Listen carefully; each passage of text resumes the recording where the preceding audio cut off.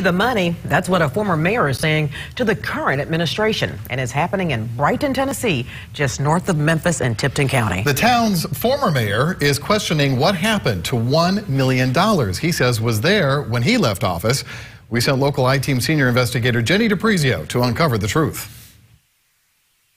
Former Brighton Mayor Gus Smith says when he left office as the town's mayor, there was $1 million in CDs in the town's bank account. Now, there's not. Somebody needs to be responsible for where the money went. Former Brighton Mayor Gus Smith says when he left office, the city of Brighton had 6 CDs worth $1 million in the bank. But what happened to that money is the big question. I was in high school in 2003, so I'm not real sure where the money was then. Mayor Sarah Crocker took office in 2016 and says she's trying to get to the bottom of Smith's accusations. We've called the bank, because it was 15 years ago, to see where these monies are when they were cashed in. So far, Crocker says that hasn't helped solve the mystery. The bank's records only go back 6 years. I don't like the word missing, like they're just disappeared.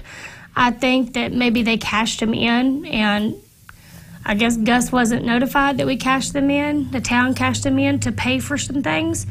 I really couldn't tell you. Crocker says Brighton's a small town that's taken on some big expenses since Smith left office, such as streetscaping and paving, hiring a full-time fire chief, and paying for a 24-hour police protection.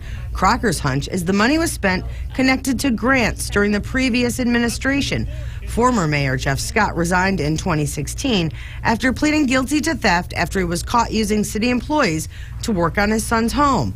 Smith isn't accusing the current mayor of any wrongdoing. I believe Sarah is honest as the day is long. But added, Sarah should have come in and had a full audit when she come in. That way she knew where she stood. As for the CD, Crocker says she knows the status of 3 of them.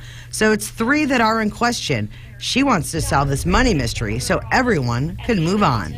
In Brighton, Jenny DiPrizio, Local 24 News.